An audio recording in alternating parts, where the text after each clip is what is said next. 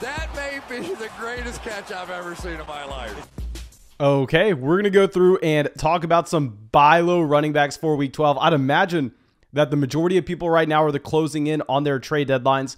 One thing that I will say, this mainly goes for Dynasty Fantasy Football, but even in your regular redraft leagues, I mean, push that trade deadline as far back as you can. I mean, you want owners in your league as active as long as possible. Now, of course, if you see a trade go down of someone going through and trading Devontae Adams for Darnell Mooney, you step in, you go, okay, that's collusion. These people no longer need to be in the league, and we're clearly going to be reversing that deal. But if there are going to be trades making, I mean, just both rosters better, of course, feel free to go out there and do it. It's not the real life NFL. I mean, with fantasy football, we can have some fun here.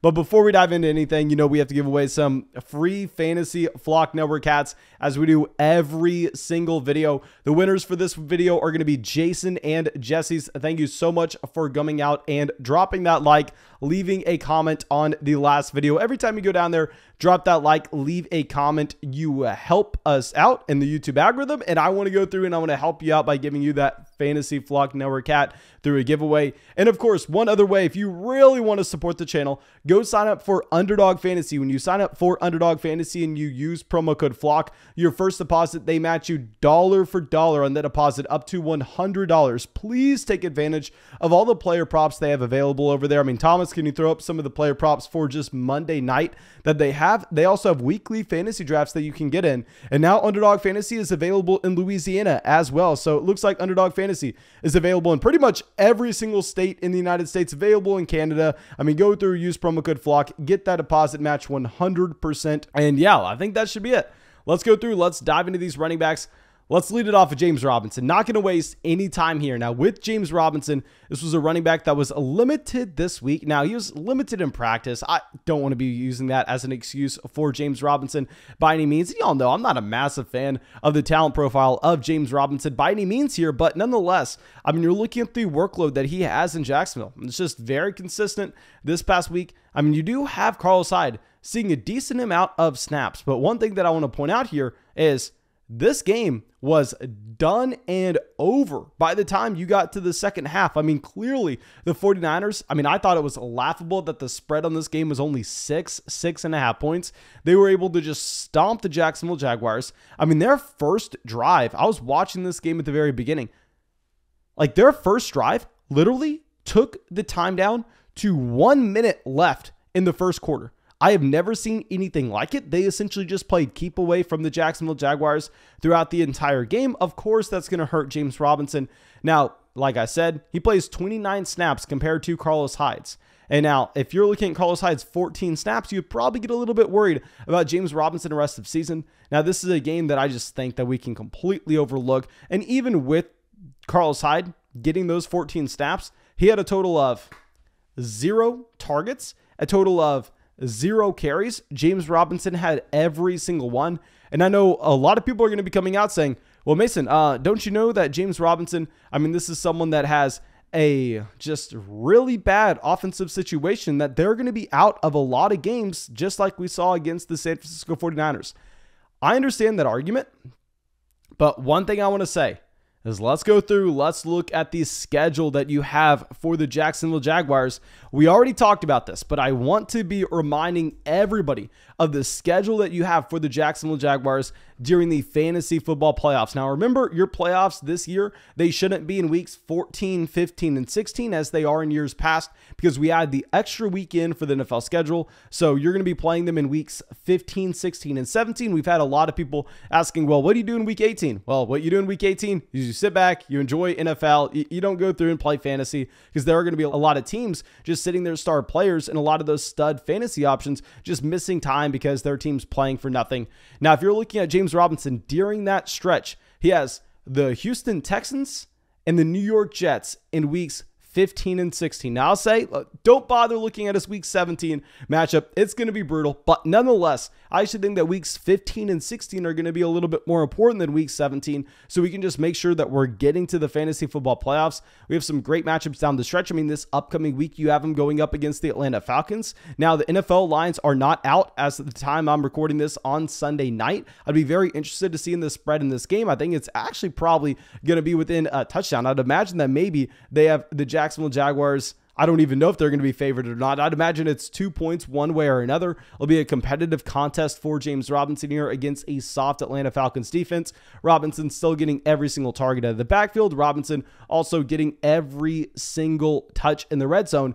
And that's kind of what you need to look here for James Robinson. And it's been the same exact offense that he's been playing in throughout the entire season. And throughout the entire year, James Robinson has given us a very high floor. And one thing that I want to do with James Robinson, and I think it's fair to do this, please, if you think that it's unfair, if you think I'm just cherry picking stats, I would love to know your opinion in the comment section. But I know one thing that nobody's going to argue with me about, we can go through, you can look at week 8 against the Seattle Seahawks. This was the game that James Robinson left early with the injury to his heel. We can take that game, we can toss it out the window, never think about it again, because obviously his 4 fantasy points scored doesn't really predict anything that we have going forward, knowing that he left early with an injury.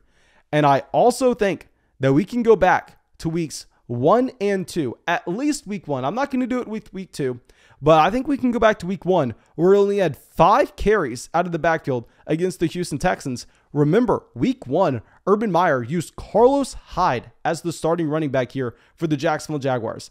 I think we could throw that week out the sample as well to get a better idea of what we actually have for James Robinson so far this season. And if we're going to be making those adjustments, I mean, so far this season, he scored 139.7 fantasy points. Let's remove the 4.9 that we had against the Seahawks, as well as the 8.4 that we had against the Texans. And then outside of that, this is a running back that's played 1, 2, 3, 4, 5, 6, 7 games. So if you're looking at a points per game basis, he's getting up there and he's getting close to about 18.5 fantasy points on a points per game basis, right up there next to Joe Mixon and Nick Chubb. I think that with James Robinson, if you're going to go over to Patreon and look at our rest of season rankings, I'm not going to be moving him down at all based on this really tough matchup that he had against the San Francisco 49ers, because my opinion really hasn't changed at all of what his role is in this offense, as well as the running back talent that he is. I currently have James Robinson ranked as the running back 13. And I think now that it looks like you'll be getting Kareem Hunt back in a few weeks, we'll talk about Hunt a little later on in the video, we can actually even consider moving James Robinson above Nick Chubb in a full PPR format. Now let's go over to our next grouping of running backs, and we're going to be like just going through and talking about an entire subsection of the running back position. And there's going to be the players that we included on the buy low list last week that were coming back from injuries. And y'all know, as we went through, made our start sit videos, we went through and did those live streams, these running backs like Clyde Edwards-Helaire, Miles Sanders, I mean, we were excited about trading for them on the low at the beginning of last week before people even realized that they were coming back, and then being able to look at them with their long-term upside.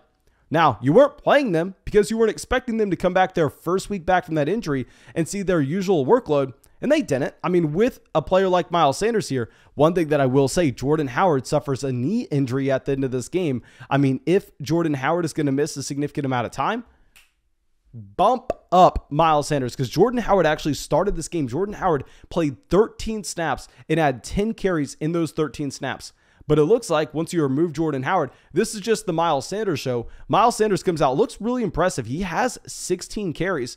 And one thing that we talked about in trading for Miles Sanders a few weeks ago is the fact that if you're trading for Miles Sanders, and if he can get back to being the first and second down running back for the Philadelphia Eagles here, you probably have to be pretty excited, because remember, what was horrible about Miles Sanders and this role at the beginning of the season is he was the first and second down running back, but they were going through and they were just throwing the ball every single down. So it didn't really matter what Miles Sanders was as the first and second down running back. He has some decent matchup against the Giants and the Jets over the next 2 weeks.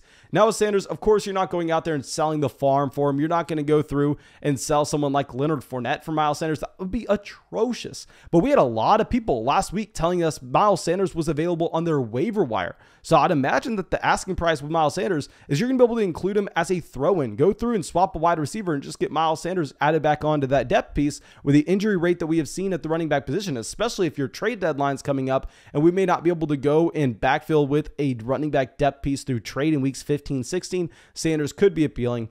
Very similar to Clyde Edwards-Helaire. I mean, with CEH, y'all know, I mean, what have we been saying all week? With Clyde Edwards-Helaire in the long term in Kansas City, you're expecting him to work his way up to seeing about 65% of the snaps. Darrell Williams will still have a role. But this week in particular, we are expecting this to be a 50-50 backfield split between Clyde Edwards-Helaire and Darrell Williams. Say one of the bets that we took on Underdog Fantasy this past week, it was hilarious that they had it like this, but we were able to take Clyde Edwards-Helaire plus 20 yards versus Darrell Williams.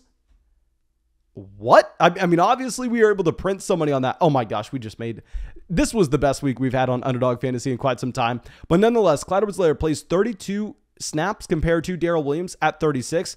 Doesn't really matter though, because when they're putting Clyde Edwards-Helaire in the game, they're looking to get him the ball. He has 12 carries compared to Darrell Williams' 5. I mean, he also gets a couple targets out of the backfield here as well. Clearly, this is an offense that you expect to be one of the more productive offenses in the NFL. So Clyde Edwards-Helaire, I think he continues to expand his role. I mean, I think that actually going forward, this is a running back that we can look to start. Very similar to Miles Sanders. I'm not telling you to go out there and pay up for Clyde Edwards-Helaire. I would never even make the argument that Clyde Edwards-Helaire is a talented running back in football. But I would make the argument that this is going to be a good situation to be in, and that's kind of what we're chasing. And now he does have a bye week in week 12. And then after that, I mean, if you're looking at some of the matchups, he has the Raiders. I mean, they have had a very poor run defense so far this season. And the Chargers in weeks 14 and 15. And the Steelers obviously just gave up that monstrous performance to Austin Eckler. So there could be some intriguing spots to start Clyde Edwards-Helaire down the line. Now, just as someone looking into their crystal ball here, right? I'm going to be looking in to see what we have in the future. As I'm recording this video on Sunday, I'm going to be very brief on this because I could be talking out of my ass right now. I'm going to include Saquon Barkley on this buy low running back video. Just like these other running backs, we were saying to buy Saquon Barkley coming into this week, knowing that he is most likely going to be a very, very disappointing. Like, please do not get your hopes up with Saquon Barkley. I mean, you're going to be watching this video tonight, Monday. Saquon Barkley will most likely be extremely disappointing against the Tampa Bay Buccaneers. If you look at what Las Vegas is currently telling us, I mean, Vegas right now is projecting the Tampa Bay Buccaneers to just stomp the New York Giants. I'm expecting that Barkley, in probably one of the toughest matchups in football, is also not going to see his usual workload. I'm expecting him to only get 60 to 70% of the snaps here. And if that's going to happen and it's going to be a tough matchup, Barkley's probably not doing anything in fantasy. I mean, I was telling people to go through and start a running back. I hate to admit to this now because he gets injured and looks bad, but like Michael Carter over Saquon Barkley.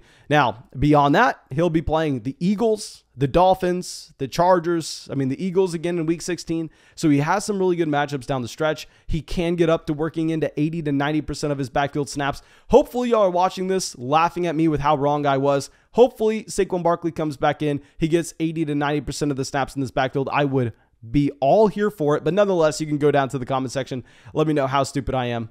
Now let's go over to our next running back coming back from injury, not this week, but next week. So I'm going to be including him on this list now in case your trade deadline's this week and we have to make a play before next. But in reality, since he's going into the bye week, you can trade for him next week, just like what we should say with Clyde Edwards-Helaire as well. This is going to be Kareem Hunt. Now with Kareem Hunt, I mean, y'all know this was a running back that as soon as he got injured, a lot of people came out. They go, Mason, are we buying low on Kareem Hunt? Are we buying low on Kareem Hunt? No, you weren't. I mean, the reason is that with these injured players, for whatever reason, we've talked about this time and time again in fantasy football. It's the weirdest thing ever. I'm going to continue to be as loud as I can season after season about this to try to fix this in fantasy football because I think it's the, honestly, least efficient way to ever evaluate a player. And I will say, as a quick flex real quick, considering I live stream every single night, 3 to 4 hours answering fantasy football questions, all I do all day is interact with people on Patreon, getting out podcasts and such.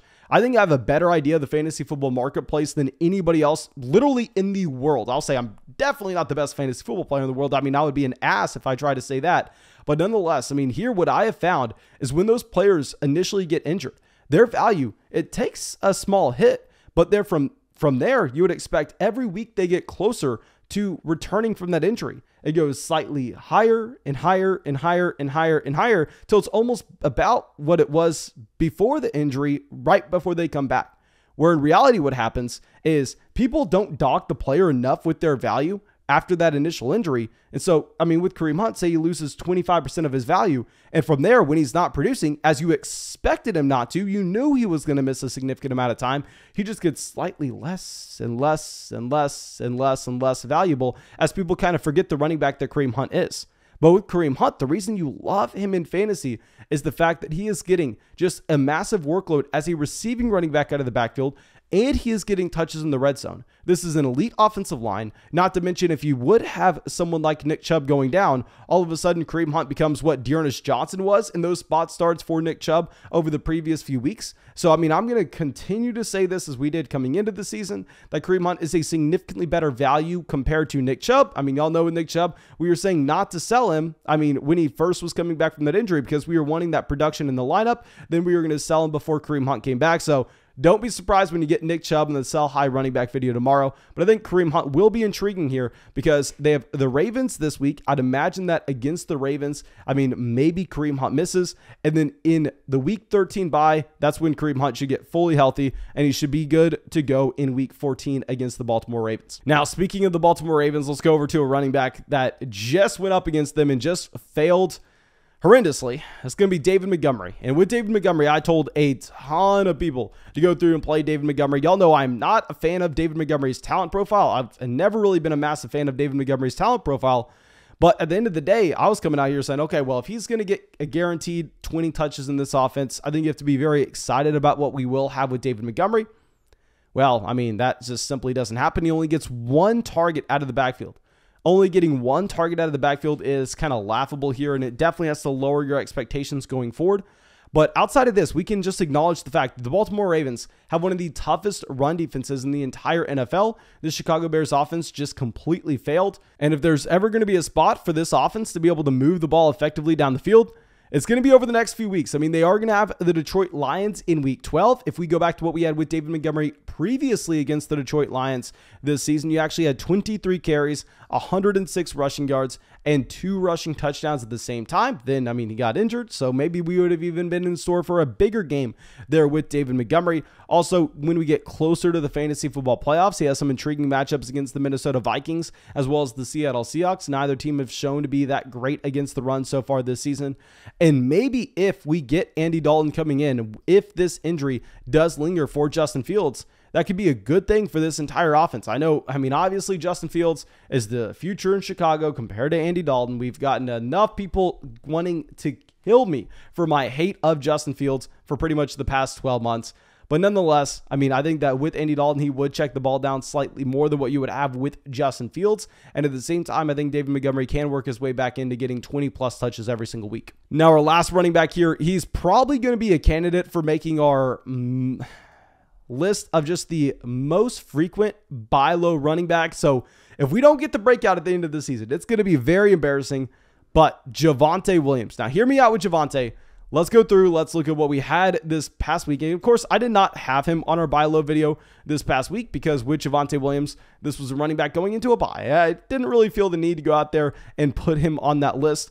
But what you love about Javonte Williams is the schedule going forward. Even to not speak on the fact that I'm expecting Javonte to continue to increase his role and to take more and more touches away from Melvin Gordon.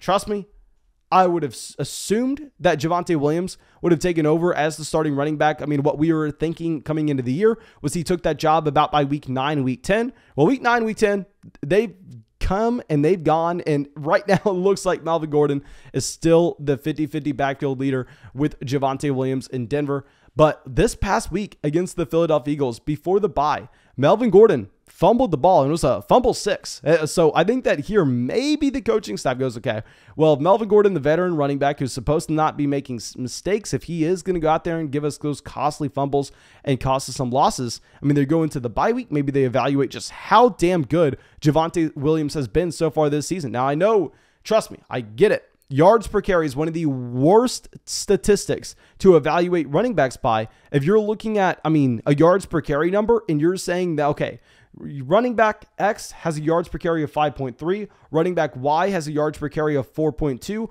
running back X is better than running back Y. That is the way that an 8-year-old observer of the NFL, I mean, someone who's 12 years old playing fantasy football, that's their initial thing that they're going to look to do. There are so many different variables going into the yards per carry statistic. Obviously, it's not a sound way at all to evaluate running backs. Now, with that being said, he has had over 5 yards of carry so far this season. He has had 105 carries and over 500 rushing yards. I think with Javonte Williams, he has a top 3 fantasy football playoff schedule at the same time. So there is that outside chance if he can just increase that role, if he can get 50% of the backfield that Melvin Gordon was occupying and turn this from a 50-50 backfield split to a 75-20 backfield split, and he has one of the best schedules of any running back that you're going to find going forward, I still think Javonte Williams has a ton of upside to continue to increase his fantasy football value. And yeah, that's all I got for y'all. I really hope you enjoyed this video. I really hope you got something from it. Please go down there, drop that like on the video, leave a comment, subscribe to the channel, and of course, go sign up for Underdog Fantasy. When you sign up for Underdog Fantasy and use promo code FLOCK, they match you dollar for dollar on that deposit up to $100. Like we said, it's now available in Louisiana, available in pretty much every single state not named Washington State. I believe Nevada, Wyoming, and like Hawaii. Outside of that, I think we should all be good. And of course, drop that like, leave that comment, get a Fantasy Vlog Network hat. Thank you again. I hope we see you out in the live stream tonight. And let's hope we get a big game from our guy Saquon Barkley. Probably is not going to happen though this week in particular. We'll probably have to wait until week 12.